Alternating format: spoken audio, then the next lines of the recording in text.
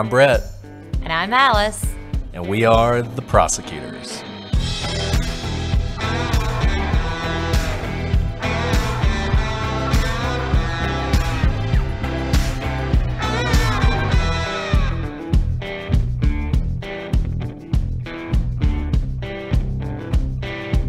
Today on The Prosecutors, we conclude, for real this time, our investigation into the murders of Mary Morris.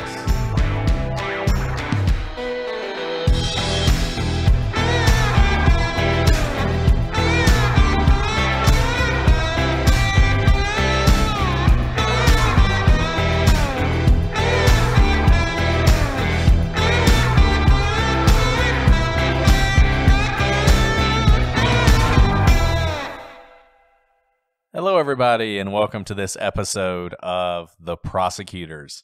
I'm Brett, and I'm joined, as always, with my co-host, La Magnifique Alice. Brett, that was really good. At first, I thought you skipped the descriptor, and I was like, "Oh, that's so sad. We entered a new era disappointed. where I'm not like even worth a descriptor." But that was like good pronunciation and everything. Yes. Shout out to Gail, who sent me a number of French superlatives I can use with Alice. So we may see some more of those later. If you guys are listening in various foreign countries and you have words you want to force me to pronounce, send them my way, and I promise you I will use them. I love the multicultural aspect, the international flavor of our podcast, Alice. Yeah, absolutely. No, it is really fun. Getting all these cool perspectives from all over the world, and some really cool true crime suggestions from all over the world that I wouldn't have known of otherwise. Yeah, we've got some great international cases that we're going to have to do at some point. A lot of you guys have been reaching out with those cases that are really famous in the countries that you live in, but haven't necessarily been explored that much in the American podcasting world. So I think we're definitely going to do some of those. We love a good international mystery, so we're always happy to look at those. If you guys have those cases, make sure you send them our way. But today we're staying very much in the United States, in the great state of Texas. The Mary Morris murders, we're going to wrap those up today. However long it takes, we'll finish that up. Give you some of our perspectives. We've spent a couple episodes on this. The first episode was very much sort of the story as you normally hear it, some of the factors that people often discuss when it comes to this case. And then the second episode, we started to break that down some. And we spent a lot of time on the first Mary Morris, who doesn't get a lot of attention. And I hope you guys enjoyed that and learned a lot of stuff you didn't know. Today, we're going to look at the second Mary Morris, and in doing so, we're also going to go beyond the story that you've heard, and we're going to add some perspective and some information that really has not been out there. And I hope that when we're finished, all of you will look at this case in a new light, and it won't just be the phone book murders or the hitman gone wrong murders, the Terminator murders, but it'll be two separate killings that need to be solved and can be solved if people put the resources towards them that they should.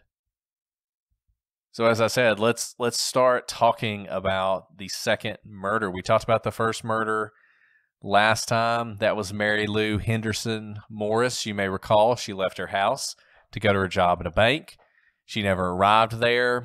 Several hours later, her body was found in her burned out car on a deserted road about 3 miles from her home. The fire was so bad that her body was destroyed, and there was no real way to tell how she was killed. Her daughter, a couple days after her funeral, called the coroner's office to see if she could recover her jewelry, and was told, in a shock to her, since she had seen her mother buried, that the jewelry would be returned after her funeral. After what must have been some great confusion on the part of everybody on the phone, it came to be known that this was a second Mary Morris who had died. I mean, can you imagine the shock It's just having buried your own mother and hearing something so distressing. This is just the beginning of the strangeness, right? Right, absolutely. And so you'd had these two women, the same name, murdered within 3 days of each other. Some people would add in Houston, as we've discussed over our last 2 episodes. It wasn't really in Houston, but nevertheless, an interesting coincidence that has led many people to tie these murders together. And in the last episode and in this one, we've tried to separate them out and really talk about these deaths on their own terms. And so let's turn from Mary Lou Henderson Morris to Mary Teresa McGinnis Morris. Mary Lou Henderson Morris was killed on October 12th, 2000. Mary McGinnis Morris was murdered on October 16th, 2000. So just a few days later.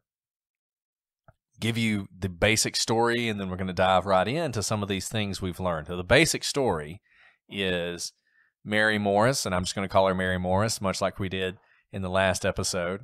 Mary Morris goes into the office on the weekend to meet a friend to give her allergy shots. Afterwards, she runs some errands, which includes going to the Eckards.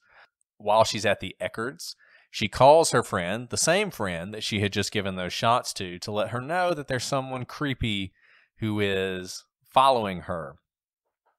And she speculates, at least according to the friend, that this person might be an acquaintance of one of her co-workers, a man named Duane Young. She gets off the phone with her friend. She leaves the Eckards. Not too long afterwards, 10 minutes, 20 minutes afterwards, she calls 911, and the 911 call actually records her death. She is found later in her car, shot to death with her own gun.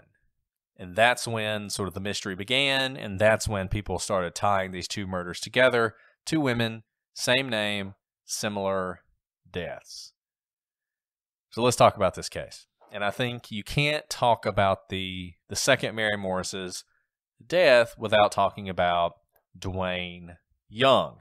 Duane Young is the person who worked with Mary in her office and is someone who, ever since the Unsolved Mysteries episode came out, has been a focus of a lot of attention and a lot of suspicion.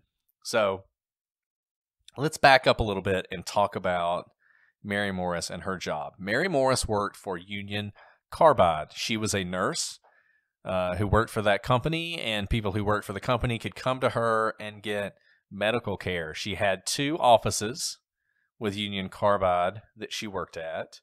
The first one we talked about last time, Mary was from Sugar Land, which is to the west of Houston.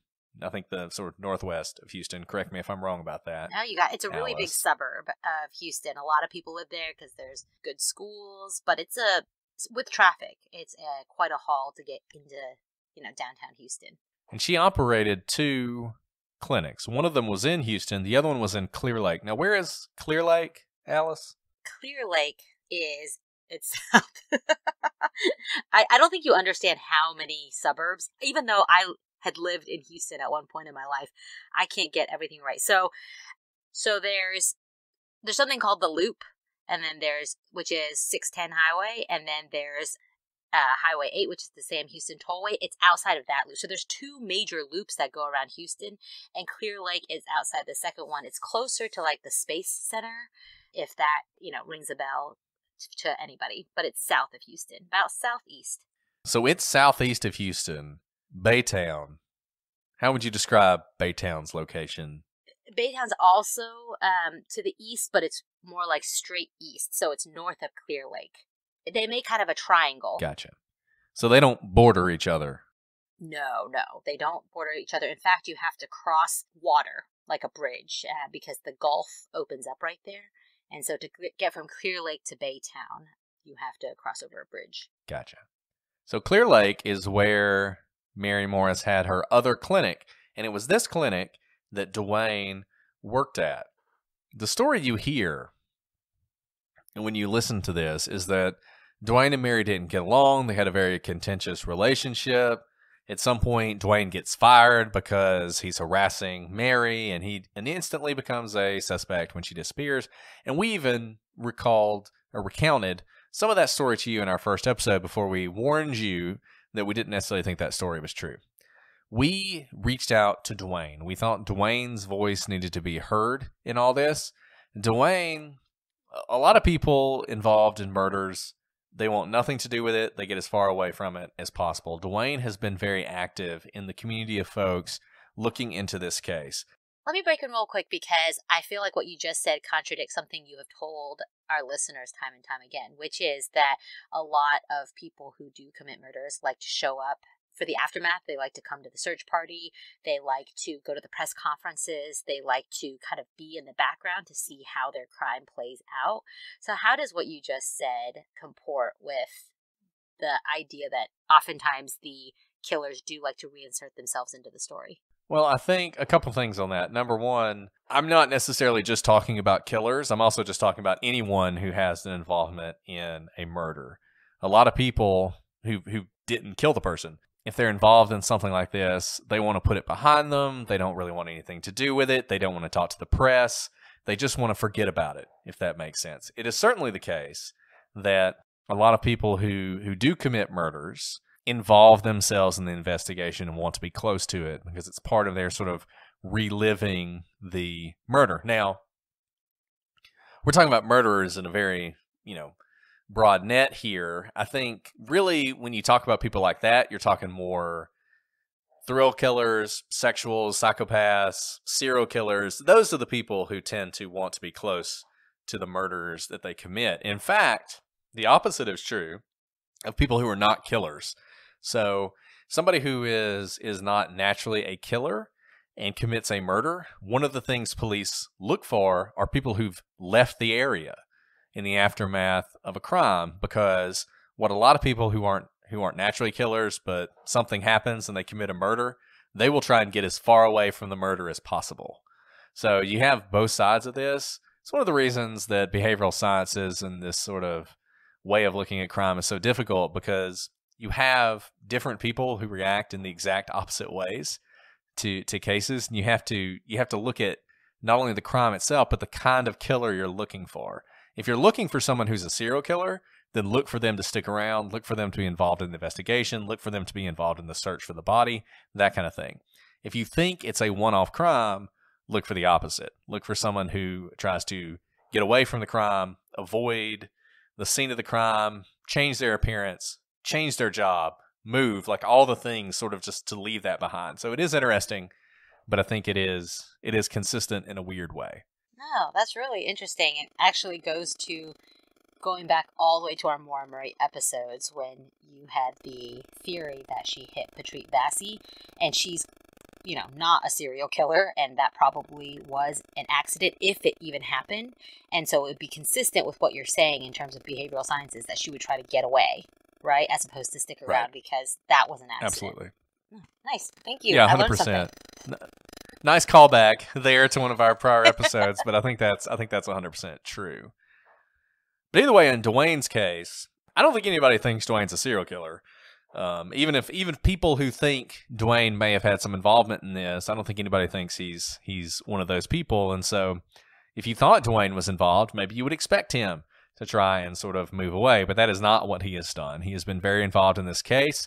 There was an online community that grew up around this case in the aftermath of the Unsolved Mysteries episodes. Duane was very active on message boards discussing the case. You can read a lot of that. It's actually really fascinating because a lot of people who were related to the case ended up getting on these message boards and they were arguing with each other about the case. And so when I saw that, I thought Duane would want to talk. I thought Duane would want to share his view on this, and he absolutely did. We have talked to Duane a lot. He sends tons of information about this case. He was happy to talk on the phone, and we really walked through with him. I talked to him on the phone. We really walked through with him this case and sort of his views on this case. And the reason I asked him, why are you so involved in this case? Why are you still talking about this case 20 years later? And what he told me I thought was interesting, whether you think it's true or not. And it was essentially that people have thought he was involved in this case and involved in this crime since it happened 20 years ago. And everybody who talks about this presents him as suspect number one, and he wants this case solved because he wants to clear his name. I think that's interesting because I'll just go ahead and tell you, if Duane did this, and this is getting a little bit ahead of ourselves, but if Duane did this, he got away with it. It's 20 years later. They haven't solved it yet. He's been around the whole time. If there was evidence tying him to this murder, presumably they would have found it by now, and they would have been able to convict him. So the smart thing to do if you're Duane is just to leave it behind. You got away with it and move on. But that's not what he's done. In fact, Duane, what he really wants is for this case to be reopened and for more resources to go to it. He's I don't know what word, eccentric might be a word that I would use to describe Duane, and he's made a lot of people angry. He's made a lot of people angry in this case because he is aggressive, and he will tell you exactly who he thinks is responsible, not only for the second the second Mary Morris murder, but the first one as well. He's made a lot of people angry in the family. He's made a lot of the friends of the two Mary Morrises angry. He's a polarizing figure, but it was interesting to talk to him. Now, the story you've been told is that Duane and Mary were enemies, that she hated him and was afraid of him, that they fought all the time, that there were sort of violent outbursts at the office, and that is the story you've heard. It is not the story that Duane tells, whether you believe Duane or not. So, in his telling, he and Mary were not enemies at all. In fact, he says that they were friends. Mary and Duane had even traveled, this is according to Duane, to Galveston in the days before she was killed for work. Specifically, Duane had ridden in Mary's car for that trip. At the time, the business was undergoing a transition, and it seemed that Mary was going to get a promotion. Duane says that they actually got along so well, she had asked Duane if he would come along with her once she was promoted. But Duane had some concerns. He'd come to realize that Mary was falsifying medical records, recording treatments that she'd never actually given, and he had reported her to one of his supervisors. And for Duane's part, he really wasn't actually interested in continuing to work at this company, and his contract was coming to an end. So Duane says that he left the company without any incident. There was no drama surrounding his leaving the company. Duane says that he was actually fishing with a friend the day that Mary was murdered, so that is his alibi, and there's no way he could have done it. Now, interestingly, the friend that Duane says he was with has since died, so it's actually impossible for us to verify his alibi. However, there is a division among the police who looked into this on whether Duane was involved, and this makes sense. Like Brett said, Duane was looked at from, I think, the beginning, and one officer told an investigator, who we'll discuss more in just a little bit, that Duane was his primary suspect. In fact, this officer warned the investigator to stop talking to Duane as he was communicating with a murderer. But multiple other detectives told the same investigator that they had cleared Duane years ago, that he's not a suspect, and they are certain he did not commit this crime. So this is Duane's story, which is very different. Right. Duane's story is very different from the one you've heard before. And we talked about this investigator that we spoke to in the last episode. He has been very involved in the second investigation as well. And as we said, he has connections in the Houston Police Department.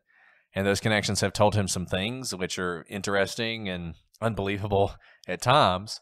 But his understanding is that other than this one detective, the vast majority of people who work on this for Houston do not believe that Duane was involved.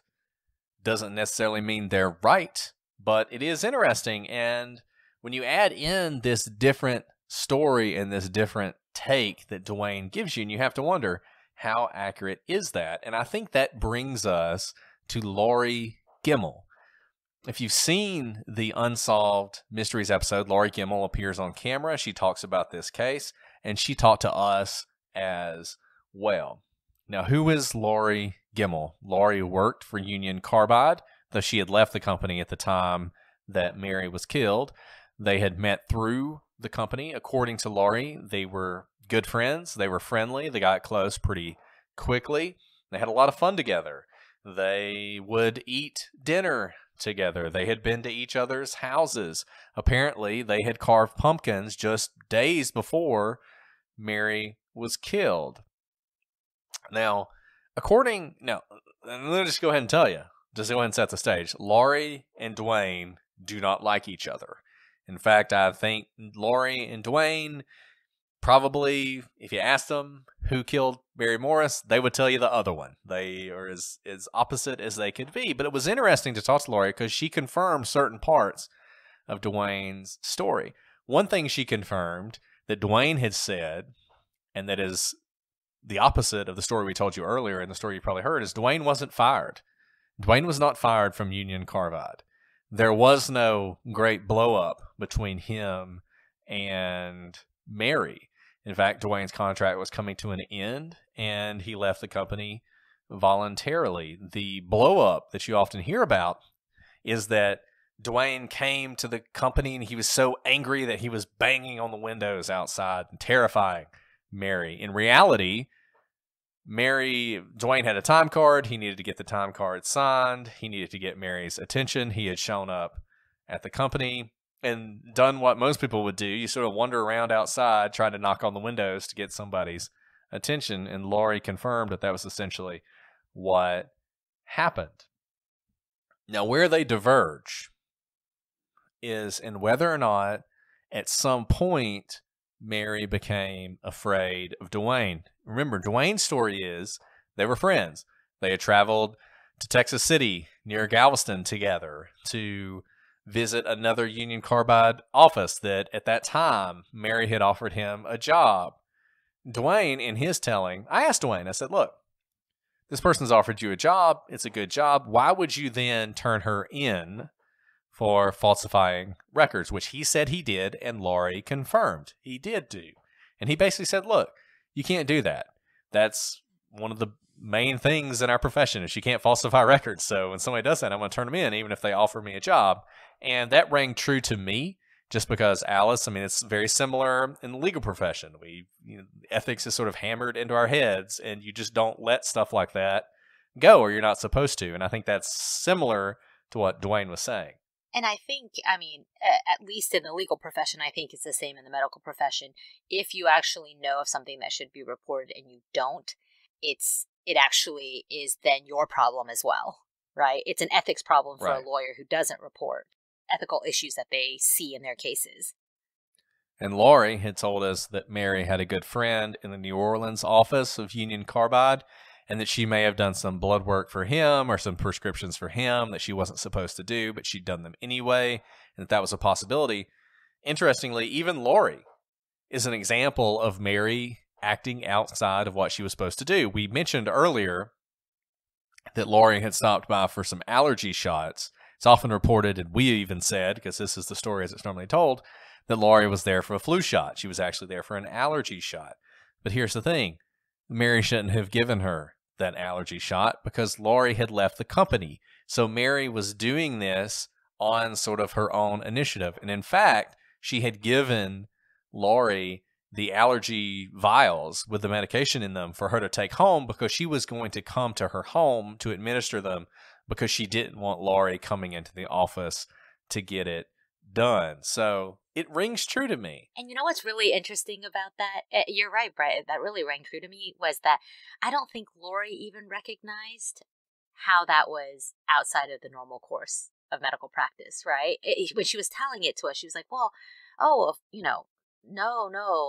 Mary would never do something that would be reportable. It's probably a misunderstanding. And then she told us, oh, actually, she did the same thing for me. And so I can very much imagine that even if Mary doesn't seem to be the type of person to break rules, clearly she did in this instance. And oftentimes these rules are not broken with any sort of malice. She was trying to help out her friend. And it sounds like maybe the falsifying of medical records for someone else was also a friend she was trying to help out. It sounds like she was she was always looking to help out her friends. That's what Laurie told us about Mary. Mary was loved. Everyone loved her and thought highly of her. She said hardly a negative word could be heard about her because people just loved her. Whenever she walked in the office, people would say, Mary, Mary, Mary. That was the kind of person she is. So I can imagine someone who is so beloved just wanting to help out a friend, and when it's on paper, black and white, it could potentially be, not what you're supposed to do. Right. And Duane, for whatever reason, wasn't just going to look the other way when this happened. Now, look, maybe it's because he didn't like Mary. Maybe it was because they'd had a lot of run-ins and he saw this as an opportunity to get even with her. Or maybe he was just a stickler for the rules and he knew that was the right thing to do. I don't know exactly what was going on there, but the motive that is often ascribed to Duane, that he had this irrational hatred of Mary that had escalated into fits of violence and he has to be escorted away and he's fired and all this other stuff that's set up, doesn't seem to be accurate, even from the telling of Laurie, who, like I said, is not Duane's best friend. Now, look, this is not to say that Laurie was all puppies and rainbows about Duane. She told us some things that were concerning about conversations she had had with Mary in the days leading up to her death. And the story that she told about Duane was that their relationship had gotten progressively more strained, possibly because Duane had turned her in, which Mary knew about and talked to Laurie about. And Duane, he was moving on from his job. He had other things going on in his life. He had reasons to be stressed. Now, they had been together before. Mary had gone to a party. They spent time together. Mary had been out to Duane's boat. She had actually met the friend that we mentioned earlier, the one that Duane was fishing with that day. She had met him. So there were connections between them outside of work. But for whatever reason, according to Laurie, at this point, their relationship was strained. And it was strained to the point that Mary had supposedly asked her husband, Mike, to show her how to use a gun and had begun to carry that gun with her. Now, I find this part of the story to be pretty strange, Alice. It's hard for me to place this in my common experience. Having someone that you're working with that you're afraid of enough to want to have a gun to protect yourself. I don't know if you have thoughts on that or not. Yeah, I agree. I mean, that felt strange because we asked Laurie, is there anyone else that Mary talked to other than you who would know that she was this afraid of Duane? And she said she didn't think so. She named maybe one other coworker, but it was not common knowledge, she said. And if it had gotten that strained, it just seems like more people would know. There are other ways to report, especially in a large company.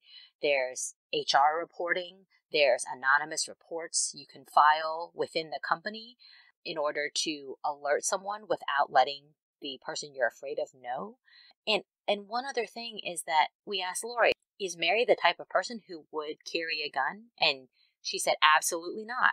Mary is the type of person who would try to talk through issues. She is not someone who would resort to violence or who would resort to carrying a gun around if she felt like there was an issue.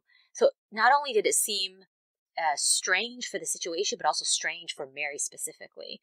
And no, Brett, I've never personally been in a situation where I felt so afraid for my life that I felt I needed to take matters into my own hand and carry a gun or a weapon whenever I was around a coworker. But I have had situations where there were coworkers acting strangely or gave me some concern, and my first thought was to actually just talk to someone above me in the office so that if something ever escalated, someone else would know, right? I wouldn't just tell my friends.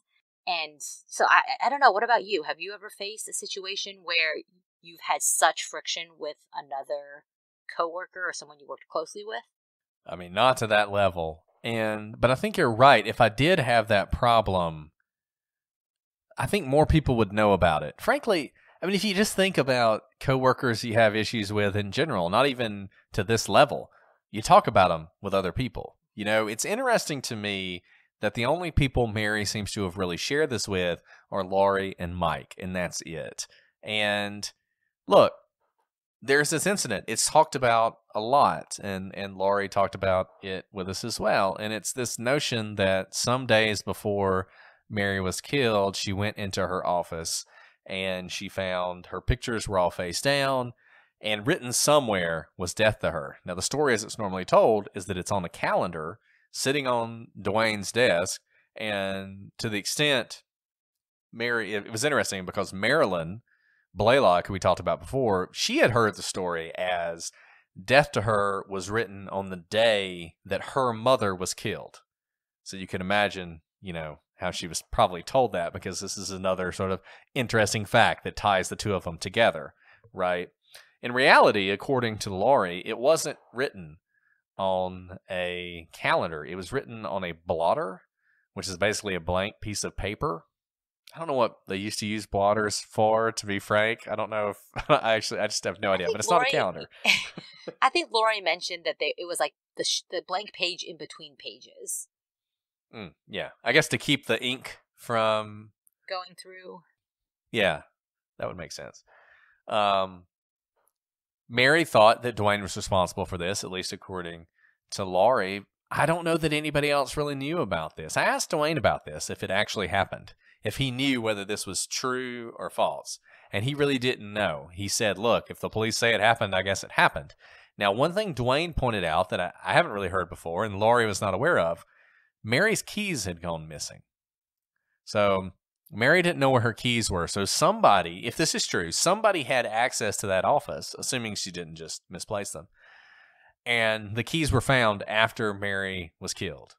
So the keys just sort of turned up again. So if you believe that, then there could have been someone else who went into that office and did this in an effort to sort of point the finger, possibly, at Duane. Now, according to Laurie, things had gotten so bad with Duane that they were talking about this.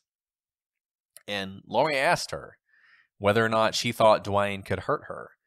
And Mary said, and I quote, I think he could do a lot more than that. So I don't think there's any question about who Laurie thinks is responsible for this, but I have my doubts. Having talked to Duane and read the things that Duane has written, I just felt like Duane, number one, was shooting me straight when I talked to him. Trying to decide whether someone's lying to you is a dangerous game. We do it all the time. Alice and I do it all the time. But usually we have evidence that helps us decide whether or not someone's telling us a lie. Yeah, Brett, back to that instance of, imagine if this were you. You walk into your office and all of your pictures are face down and death to her is written somewhere on your desk. That is a very aggressive and dangerous, unhinged scene to walk into. For no one to know, it really blows my mind. Especially, Mary seems like an extrovert based on what we know about her personality. She seemed like an extrovert, so she's not some shy person who wouldn't tell anyone. This is the type of information you would just mention to other people. You would mention it if it were Duane, because he works with you in that small space where only you two have access. And you would certainly tell someone if you knew your keys were missing and it could have been someone other than Duane, because that's even more concerning if it's someone that you don't know, right? Someone who shouldn't have access to that area. If anyone touched my desk, really, I would find it pretty aggressive. Not to mention the things that supposedly were found. So the fact that no one else really knows this story, I find just a little bit hard to believe. And here's my question. If you were already afraid of somebody to the point that you'd asked your husband for a gun. I mean, number one, can you imagine asking your husband for a gun and he says why? And you're like, because of a guy at work? I mean, I know. What would you do? I'm pretty sure my husband would take action. Absolutely. Absolutely. And That's a great point, Brett. You're right. I mean, I can't speak for you, but I'm pretty sure my husband would, before he gave you the gun, he'd be like, "Oh, heck no," and like go report it himself, either to the police or to HR, or email someone within my office to be like, "I can't be there all the time. Make sure you're watching out for her. Don't let her walk by herself after dark to her office, if you know, or to her car if he's there." I know he would take other steps than just be like, "Here's a loaded gun, honey. Good luck. Try to shoot for, the core." Exactly. Yeah, I mean, where I grew up, a pickup truck full of guys would have shown up in Duane's yard and taken care of the problem. But I wouldn't do that because I'm citified. I would call the police. I would say there's a guy at my wife's work who wrote death to her on the blotter and she's terrified and I want you to do something about it, right? I mean, at least like go talk to him. And here's another reason why I think someone above her would have been told about this. Remember, correct me if I'm wrong, Brett, the two of them worked in that back space that only they had access to, right? Were there any more people? I don't think so. I think it was just the two of them. And if that's the case, I would absolutely not want to work in a small space where only two people have access to. And one of them is someone I think who's going to kill me. I would tell HR, look, don't let him know that I told you to move us, but I need to work somewhere different because I do not feel safe being in a secured part of the building where only he has access to. I'd be like, tell him whatever you want. Tell him that you guys are short on space and you need to move me to a different office, but don't make me keep working there. And they kind of have to take action if they have an employee who says that they are fearful for their life. Absolutely. And look, let's just back up here for a second. Mary was killed in one of three ways. Either this is a random act of violence. She was killed by somebody, carjacking or robbing her, and they murdered her and moved on. She was killed by Duane, or she was killed by somebody who knew Mary and Duane in this whole situation, right? One of those three things happened here. And let's eliminate random act of violence for a second. And we're trying to decide between Duane and this other thing. If someone killed her who knew her and knew about Duane and knew Duane was eccentric, everything that happened you would expect to happen, because this person, if they're being smart and they're trying to plan this murder and they want to murder Mary and they want to do it in a way they can get away with it, leaving little, breadcrumbs pointing towards the weird Canadian guy who works there is not a bad plan, and doing these weird things to make this story work is not a bad plan. And I just wonder, how seriously could Mary have really taken all this in reality at the time? I know in retrospect it's built up as this big thing and she was fearful for her life and Duane was so dangerous. But at the time, if she really felt that way, why didn't she do any of the things you've said? Why didn't she talk to HR? Why didn't she talk to her bosses? Why didn't she call the police? And if she had done any of those things, why did the police never consider Duane a suspect? And the reason I say that is because that's what Laurie told us. Laurie told us that the police never considered Duane to be a real suspect in this case. Now, from her perspective, that is a failing of the police, and the police should have looked at Duane. But I got to tell you, Duane is so obviously a suspect, if all these things are true, that I can't believe the police did not look at him seriously and basically eliminate him as a possibility. That's the only thing I could imagine have happened here, because he is an obvious suspect. So remember what Duane said. Duane, in his telling, said that he was in Mary's car just a few days before her death to go down to Texas City for visiting another office. Interestingly, without us prompting, Laurie told us somewhat of a similar story. Laurie said that she and her wife and Mary's daughter were all in Mary's car to go to the Renaissance Festival just the day before Mary died. And I mean, that's very interesting because both, Duane and Laurie are smart people, and by being in someone's car right before they're murdered would mean that your DNA is likely in their car. I don't know why. I don't know what DNA is found in Mary's car, but both of them have told us stories that would put their DNA in her car. Yeah, and it's funny because you say it was unprompted on Laurie's part when she told that story. It was unprompted when Duane told me that story as well. And I remember thinking when he said it, like, huh, that's convenient. You were in the car where she was killed. So if there were any fingerprints or DNA, you've accounted for that. And then Laurie tells us the story about how she was in the car with Mary the day before. And I'm not saying either one of them are involved in this. Like I said, I think each of them thinks the other one is involved in this in some way. But it is interesting that both of them were in that car the day before. And I guess this sort of runs up to what Laurie was doing that day. So the day before, they'd gone to the Renaissance Fair.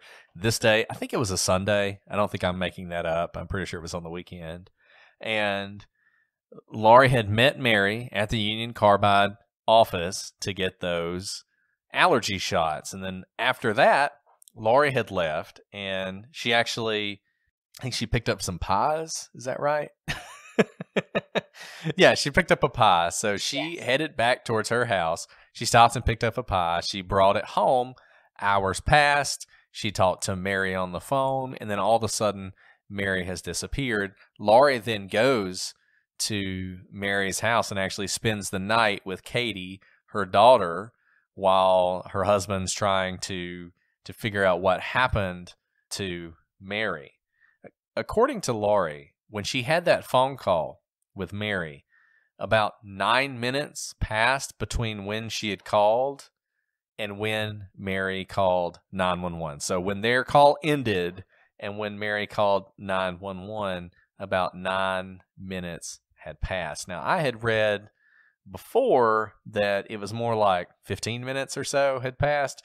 But in any event, between, let's say, 9 and 15 minutes had passed between those two calls. Interestingly, talking to Laurie about this call, and I'm sure Laurie's thought about this call a lot, Mary calls her and says that there is a guy who is creeping her out. She's in the Eckerd. She had gone to the Kroger to pick up some stuff. Now she's in the Eckerd. And she says that this is someone, according to Laurie, that this is someone she knows because she met them with Duane. It's a friend of Duane's, and that's how she knows him. So at this point, Mary's talking to Laurie, and Mary had intended to go back to work, and Laurie's like, look, why don't you just go back to work, turn off your computer, and go home. Just be done with it for the day. And she essentially says that's what she's going to do. At this point, she's about 5 minutes away from where Laurie lives, and Laurie talks about this, how she could have met her if she'd wanted to her, and that would have been no big deal. Or she could have just said, stay at the Eckerd. Don't leave the Eckerd as long as you're worried. And I think this is something that's bothered Laurie, that she told her instead, just, go back to work and turn off your computer, because essentially after this call, at some point, Mary was intercepted by whoever it was who murdered her, and her car was actually found on a little dirt road between the Eckerd and where Laurie lives. Laurie said she had driven by that dirt road every day on her way to work, and she had never known it was there. But that's where they found Mary's car. Yeah, that was a fact that I just had no idea, that Laurie was just 5 minutes from that Eckerd's when Mary had called her. And we actually asked, why did Mary call you? Was it to tell you about this weird guy? Because I would think if you're calling your friend, you're not that worried, right? If I'm really worried about something, I'm not calling a friend to talk about it. I'm probably going to call the police, right? But she said that she didn't know why. It was probably she had missed a call they were talking about something else, and she just mentioned that there was a guy who was creeping her out. I don't know what to make of that, Brett. Everyone has feelings, right? When if you're about to be jumped, if someone's following you, you have a feeling and you have a sense of how serious the situation is going to be. And we asked Laurie, why did she have to go turn off her computer? Wasn't there like a screensaver that would come on and it leaves log on? And Laurie said, you're right. Her computer required a password. So she didn't necessarily need to shut down her computer for people not to be able to access it. It sounds like that no one could have accessed it. I'm not sure if she would have lost information if she didn't properly shut down or it was protocol, but Laurie didn't tell us any of those things. She just said, I've racked my brain about this. I feel so guilty that I told her to go turn off her computer. But I still have a lot of questions about the computer shutting down. Yeah, and I don't know if it's just sort of trying to look back on the way things were with the way things are today. Certainly today, I would never go to my office to turn off my computer. I mean, that's just insane, right? Like, why would I even do that? It was 2000. I mean, that's like the Stone Age, right? So I don't know if turning off your computer was a bigger deal back then and something people would have just wanted to do. But yeah, it is weird. I mean, there's a lot of strange things about Mary's death. And one of them, there's always been this notion that the scene was staged to make it look like a suicide. Laurie told us that it was possible Mary really was upset about Duane turning her in and that this could have been really bad for her.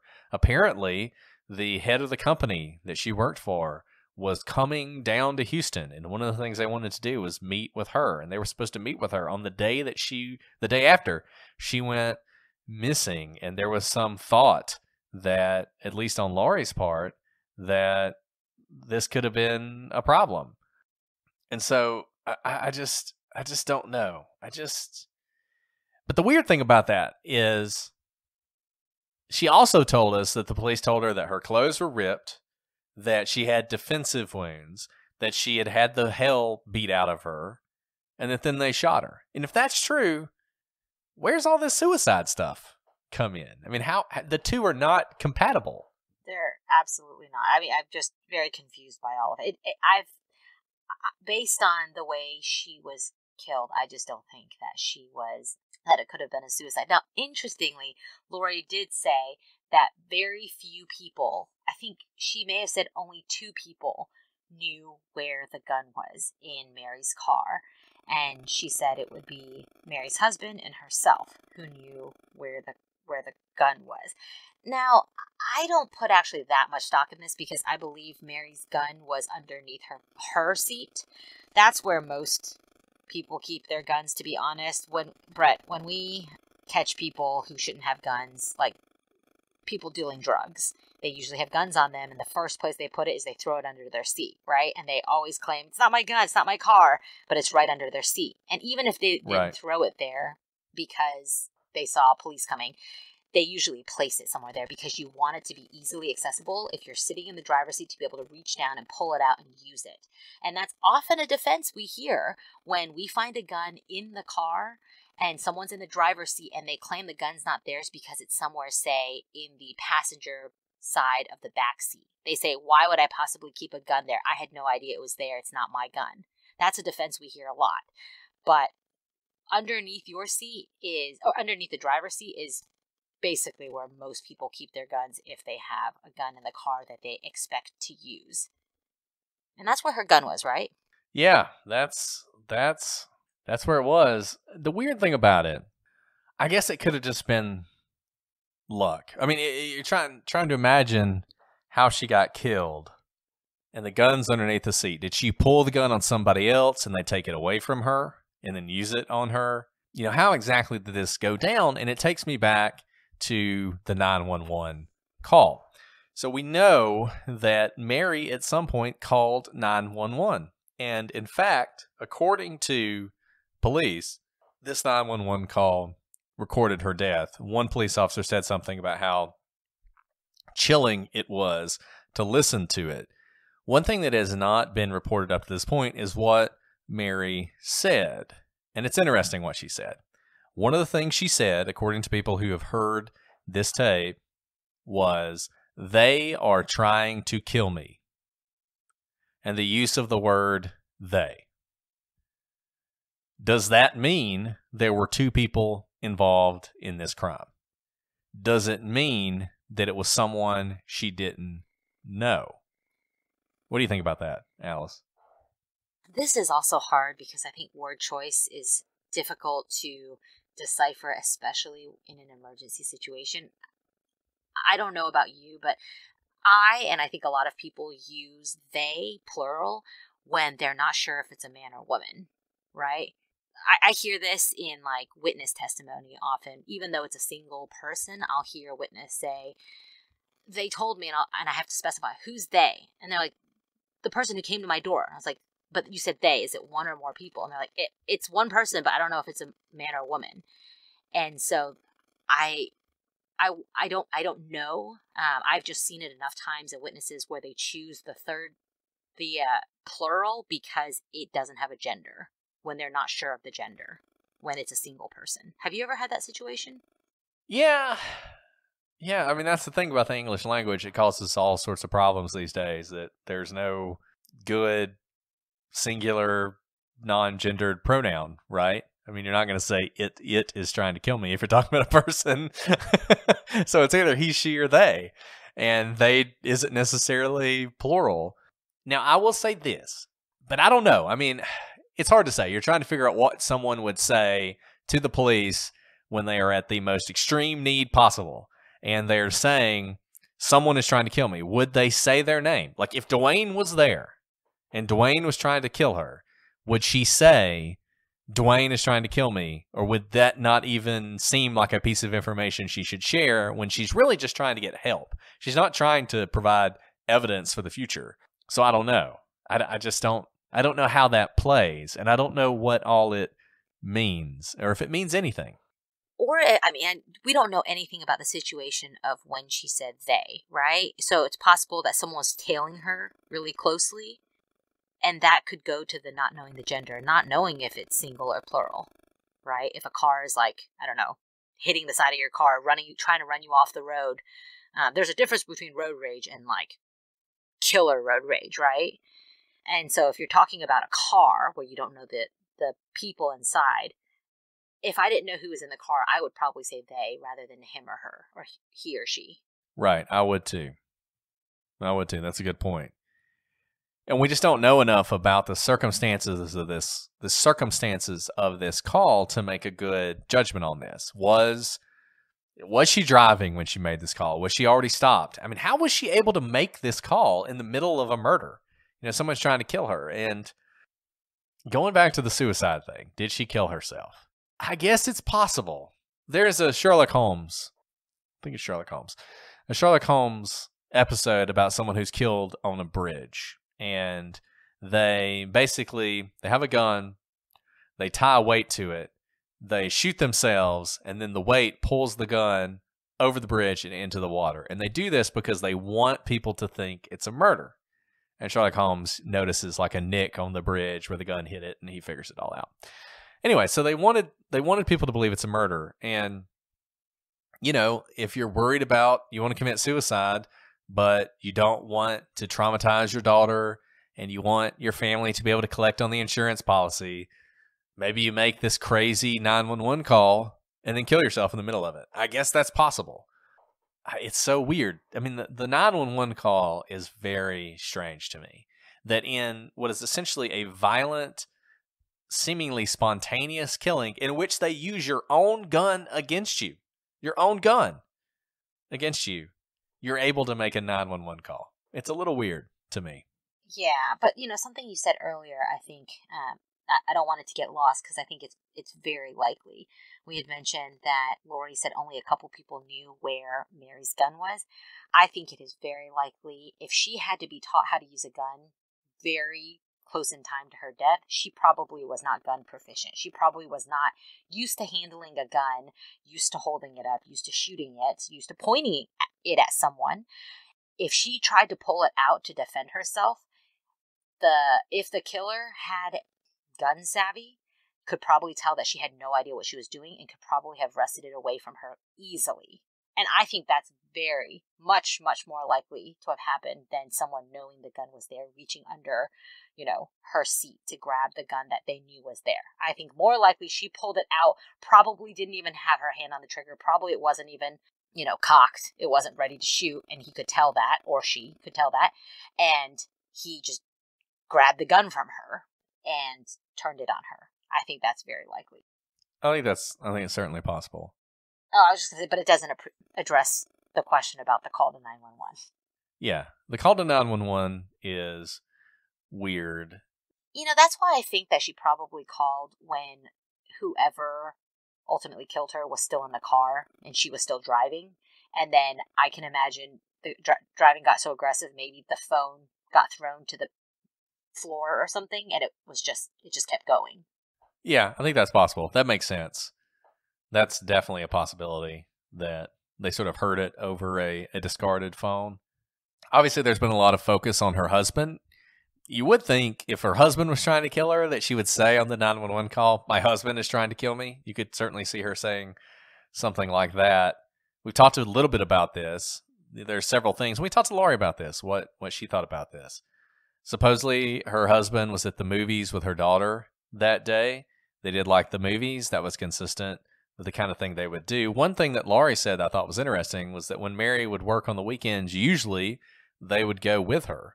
So her husband would have been with her ordinarily, but not on this day. A couple things that people have said, hard for us to prove or disprove, is the 4-minute phone call, which a lot of people put a lot of stock into. It's the fact that her husband called her right around the time when she was being killed and was on the phone for 4 minutes. According to the phone company, that call was answered. According to the husband, it was not answered, and he just let the phone ring for 4 minutes. I don't know what you think about that, Alice. The only thing I could figure, if that were true, he had recently accused her of having an affair, and you could imagine he calls her, she's not answering, and he's thinking, I bet she's with whoever she's having an affair with. I'm going to let this phone ring until somebody answers it, by goodness, and he just lets it ring for 4 minutes. I mean, I guess that's possible. Yeah, I mean, it's true. I don't think I've ever let my phone ring for 4 minutes. The part that's more confusing is that the phone company indicates that it was picked up. I don't know if anything weird could have happened in that, right? Apparently, she was supposed to be on a 911 call too. So maybe if you're already on another call and a call beeps in, it looks like you've answered. I have no idea, but it's just confusing to me that it was answered. And even if you're mad at someone, 4 minutes is a long time to commit to it because you have to keep your phone on for that long.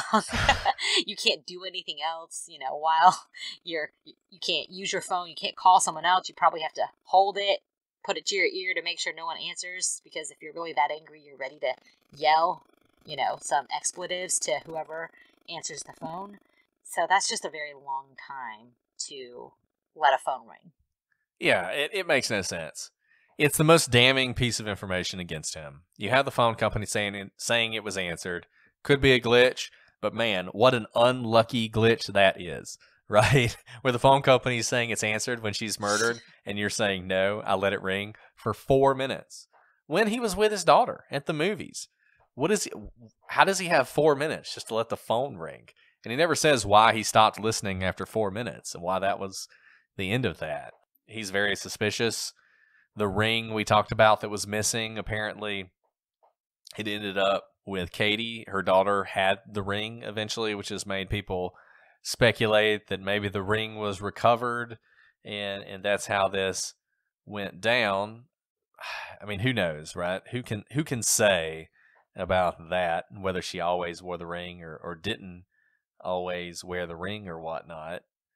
According to Laurie, Mike's always been the police chief's suspect. He's been the one that they've looked at from the beginning, and you can understand that just based on that's the way it always is. And look, they'd had problems. I think Mike would admit that. He had thought she was having an affair. He'd confronted her about that. She had denied it. Whether it's true or not, it's certainly something that he thought was possible. So who knows? It's hard to say. He didn't take a lie detector. I'm not going to blame him for that, even though some people will, just because I would never have anybody take a lie detector. But he's somebody that has to be looked at, and he's somebody that should be looked at if the police reinvestigate this case. I feel like we've sort of come full circle on this. We've talked a lot about this case and how she was killed.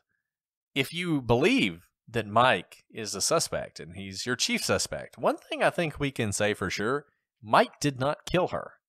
Mike was with his daughter that day. Mike has the perfect alibi, which means it had to be a hitman, right? It's just coming all the way back to when we started. It has to be a hitman. And this once again fuels this whole notion of maybe this is a mistaken hitman case.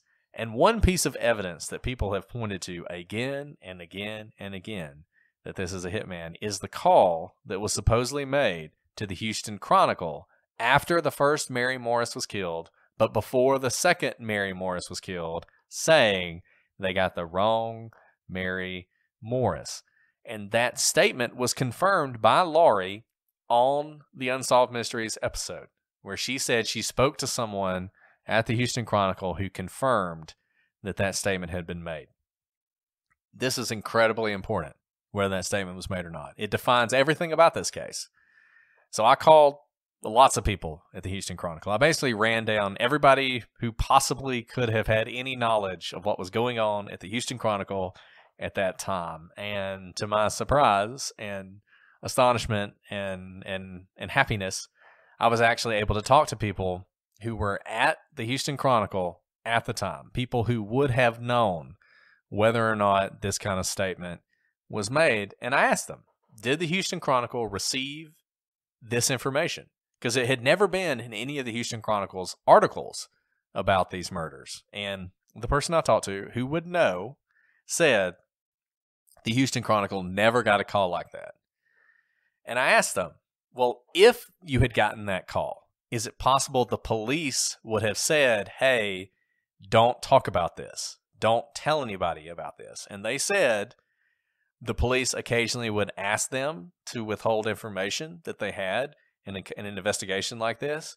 But if that had happened in this case, they would have known about it, and it didn't happen. And this person had no reason to lie to me about this. So, a couple things I think we can say for sure. This call never happened. No one ever called the Houston Chronicle and said they got the wrong Mary Morris, which raises the question, why did Laurie say that she had confirmed that? And we asked her about it, and she said she talked to somebody at the Houston Chronicle, and they said this happened. And she's not sure why. And she even said, without me pointing out this conversation I'd had, that since that point, the Chronicle had denied it. So I don't know. I don't know what happened there. I don't know if she talked to somebody who was a little too exuberant, and that person just wanted to confirm that this had happened, and then was like, oh, shoot, when it became a national story. I don't know what happened. All I feel pretty confident in saying is that call never happened. Right, and you begin to see why these sorts of nuggets, I think, become larger than life, even when they aren't true, because they make it seem like these two murders are tied. Now, two things at least that we've talked about that are not true that have tied these murders together. One, the death to her being written on the calendar day in which the first Mary Morris died. Not true. It was on a blank piece of paper that was on a calendar, the blotter page. And second, that someone called Houston Chronicle and said they got the wrong Mary Morris. That call did not happen. And so when you take those away, that you begin to see why these really are just two separate murders that need to be investigated separately. Yeah, and just a few things. People say, how could this be possible? How could this be a coincidence? So I looked up the records, and there were 9 women in 2000 named Mary Morris who died in Texas. 3 of them were in Harris County, which is where these two were. So the 2 we know about, and then another person named Mary Morris. There were 300 murders. And Harris County is huge, by the way. There were 300 murders in Harris County that year. Mary and Morris, very common names. So even though it is striking that 2 of them were killed in the same sort of town within days of each other, it's almost inevitable that you would have this story eventually, right? Like, in fact, you probably do have this story. This probably happens all the time, that people with the same name are killed in the same town in close proximity to each other. And just for whatever reason, probably because of Maryland calling the coroner and that happening where there's the confusion about whether her body's been buried or not. That's probably what started this. And someone noticed. It was just a matter of noticing that there were these 2 murders so close to each other that led to this story. But it's unlikely that the 2 are connected. Not impossible. We talked about, is this the worst hitman ever? He's at least tied for it. In 2006, there was a hitman, and we'll put the story on the website, who mistakenly killed someone with the same name as their intended target. There's a New York Post article about it. It's a 2006 contract killing gone wrong. So, if it happened in the Mary Morris case, it's not the only time it's happened. So it's not impossible, albeit unlikely. Wow, I can't believe there really was a hitman who killed the wrong person. Yeah, I know. It's crazy. It's crazy. And when you read the story, I mean, look, the guy's a moron, right? I mean, it's hard to imagine someone messing up so badly. But I'll just read you some of the story. It's from Ohio. It's out of Ohio. There's not a whole lot of details, but it says a man accused in a 2006 contract killing in which he went to the wrong house and killed someone with the same name as the intended target has been found guilty of murder and kidnapping charges. He murdered 31-year-old Daniel Ott in Burton Township in Ohio. So it's happened before. The chances of it having happened in this case are unlikely, but hey, for those of you who want to hold on to the hitman theory, it is out there. About the phone book, I know we've talked about that a few times, and the first Mary Morris episode aired, and in that episode I had talked a lot about how Baytown and Houston and Sugar Land, they're different towns. I kept saying Baytown and Houston are different towns, and I don't know why I didn't think of this, but a friend who lives in Houston listened to that first episode and immediately texted me and said, there's no way that Baytown Mary Morris would be in a Houston phone book. They have different phone books. That is such a good point. Absolutely. Baytown would have its own phone book because it's not even a neighborhood of Houston. It is just a different town altogether. So I don't think, Brett, that's been a point that's really ever been made when people point to the phone book murders or calling it that. And, I even spoke to a police officer in this region who didn't work on this case but was familiar with the Mary Morris murders and immediately said, well, yeah, 2 Mary Morrises in one town. And so it's just, there's been a lot of lore around the phone book, but this is the biggest point. Huge shout out to my friend Lauren. They would be in different phone books altogether. So no need for those of you who went to go research at the public library in Harris County or in Houston looking for an old phone book. I don't think you need to, because they would just be in different phone books altogether. And this just reinforces what we've said in all these episodes, which is this is a great mystery, and what happened in both these cases needs to be uncovered, and there's a lot to talk about and to think about, and a lot of material for a podcast. But to a certain extent, the legend, the lore, as it's known and as it's been discussed these last 20 years, is manufactured. And one of the biggest things is this notion that there are 2 women with the same name in the same town, murdered in the same weekend, and therefore they must be connected. And this is just such a concrete example of how that is not true. There wasn't one phone book. So even if you are the worst hitman in the world and you go to Houston looking for Mary, or you go to Baytown, or you go to Sugar Lake or whatever. Sugar Land. The chances, Sugar Land, sorry. Sugar Lake that'd be an awesome lake. That'd be delicious. But if you went to one of these towns, you're trying to kill somebody, you're not going to mistake them for somebody else because they live in different towns. And even if you looked in the phone book, you would find maybe, who knows? You might find it different. There might be 2 Mary Morrises in Sugar Land, but the chances that you're looking for one of these people and you find the other, almost impossible. So look, we have given you a lot of information that you didn't know before. A lot of information about both murders that up to this point had never been revealed. This is such a fertile case for discussion. I really hope that some of you guys will take this case and make it your own. We're involved in a lot of different true crime communities. Maura Murray is a big one, and there are people in the Maura Murray case who are so dedicated to it, and they're so focused on it, and they spend so much time and energy on that case trying to solve it.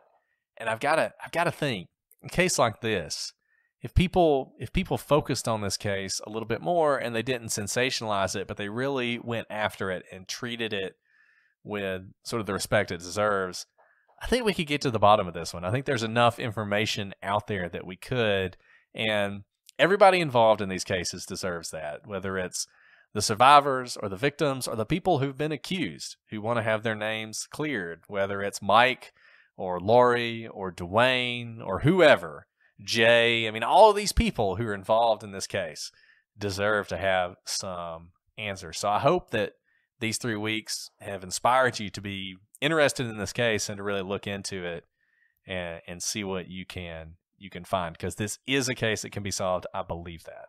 Yeah, like we said, this is a little bit of a different take because there was so much new information. We spent less time theorizing and more putting it out there for you all to hopefully now know what the facts are, because there's been a lot of things even on that have been repeated over and over again as fact that are not in fact fact. So now that you have your facts straight, now you can start to theorize about what happened and maybe encourage the police to take another look at these 2 murders. Yeah, and I'm interested to hear what you guys think. Reach out to us, prosecutorspod@gmail.com. All of the documents and stuff in this case will be up on our website, prosecutorspodcast.com. I hope you guys will check out Murder in My Family, where Marilyn Blaylock has her interview. Really good, really interesting, totally worth listening to. So I hope you'll check that out. Reach us at @prosecutorspod on all the various social medias. We're on Reddit, we're on Patreon, we're on YouTube. You guys know how to find us. Check out our store on the website, buy a shirt. Keep your emails coming. Keep those reviews coming. Loving all the 5-star reviews on Apple. And keep letting us know the cases that you want us to address, because those are the cases that we want to talk about. Well, Alice, this has been fun. I've enjoyed this. Do you have anything else you want to add before we go ahead and sign off for the day? No, I hope everyone's staying safe and sane during this holiday season. Me too. Hope you guys all have a great holiday season. Merry Christmas. Happy New Year. Happy Hanukkah. Let us know how your holidays go. Let us know all your good presents that you get. Alice, I can't wait to find out what you got under the tree this year. And we'll talk more about that in the future. But until then, I'm Brett. And I'm Alice. And we are the Prosecutors.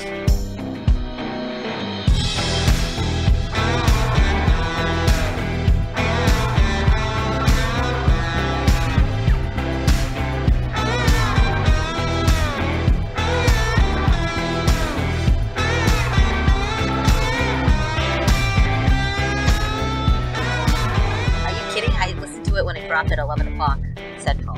I don't think it's as good as Folklore. It's not. I didn't like the Bon Iver one as well as the first one. I know you didn't love Folklore, and you were critical of me for my love of Folklore. No, I think you're wrong. I think I said I loved Folklore. It wasn't her best work. For liking Folklore. Well, but I'm also basic. I welcome you into my basic kingdom. That's it. Because I'm the basic one. You're not. I was just surprised you were joining me in basic stuff.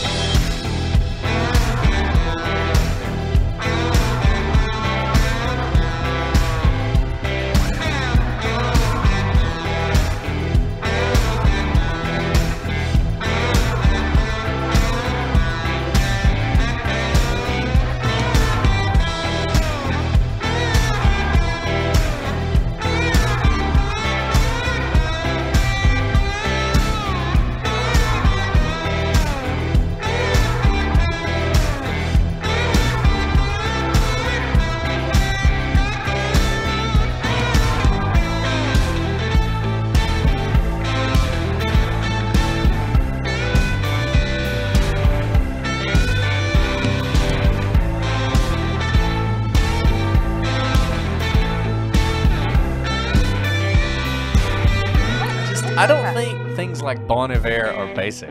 It used to be Bon Iver was cutting edge. When did Bon Iver become basic? Bon Iver is not the basic one. Taylor Swift is the basic one. But they're together. It doesn't. It's kind of like money laundering. Once dirty money goes in, it's all tainted. It's all basic. Oh yeah, I just made a money laundering. Oh wow.